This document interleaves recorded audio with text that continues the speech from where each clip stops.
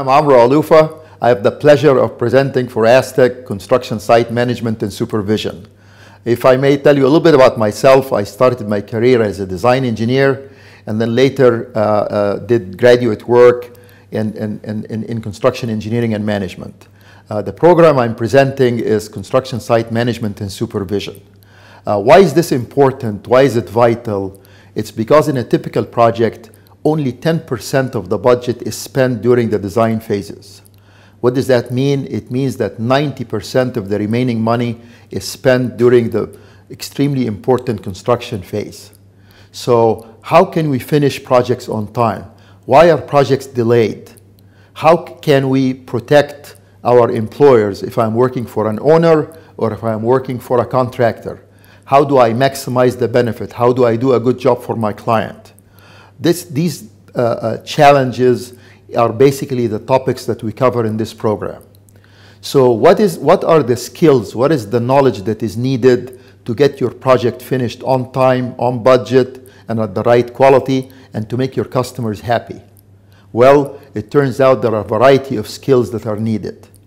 We need first to understand the important concepts of how do you manage people, how do you build teams, how do you work with a team to maximize, to improve, to give to your customer the best possible value.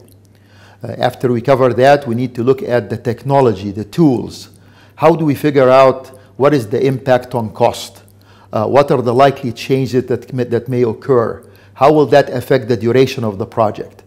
What do I do if my project is delayed? And they will be delayed. There are so many factors in a typical construction project that interfere with the typical progress. Indeed, we can plan and we should plan, but there are always changes that occur. How do we handle these changes? What strategies do we use to cope with these changes? How do we work with people? How do we deal with them?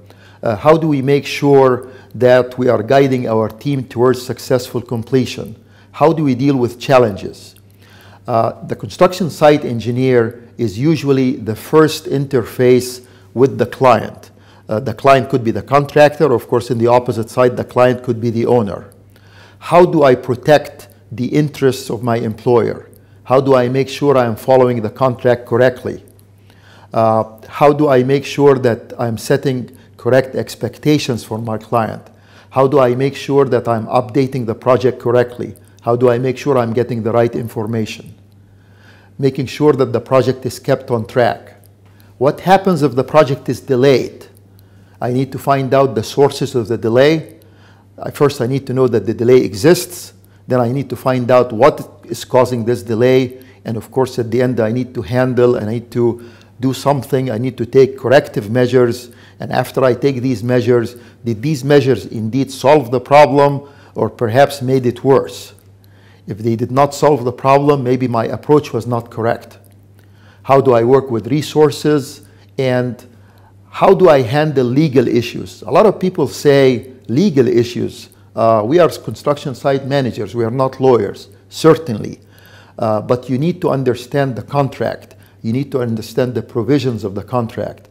You need to develop effective strategies to ensure that you're not exposing your employer to undue liability.